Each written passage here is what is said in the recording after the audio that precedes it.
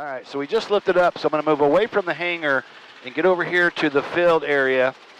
And then I'm going to take 10, 20, 30, 40 seconds, get away from any obstacles after your first pickup, and then just come to a hover for just a little bit. Enough time that you can see, okay, now that we're up to a hover, how much manifold pressure am I pulling?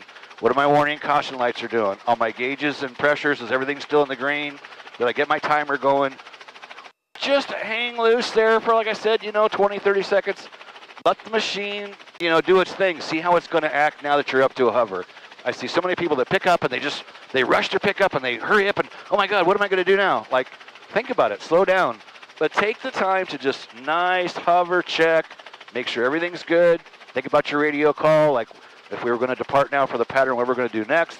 Kind of plan out in my head what the radio call is. And then start moving forward out to the taxiway or runway or taking off directly from a ramp area or whatever it is you're doing. So just take the time that once you're up, give that engine a little bit of time, 30 seconds or a minute or so. Just make sure that everything is good before you go. Make sure you didn't forget anything. It's easy to just set down and shut down and go back if you forgot something or whatever the case is. Hope you've been enjoying these daily tips. We have another tip for you right here. Private Pilot 101 Helicopter Training Blueprint. This is our Amazon #1 bestseller. It's got a ton of free information in it about training tips and all kinds of different topics. So there's a free PDF version or the paperback. There's a link around this video somewhere. Check that link, download the free PDF, and we'll see you in the next video. Peace out.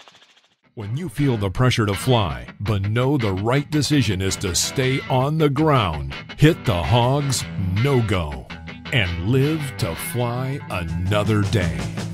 Helicopterground.com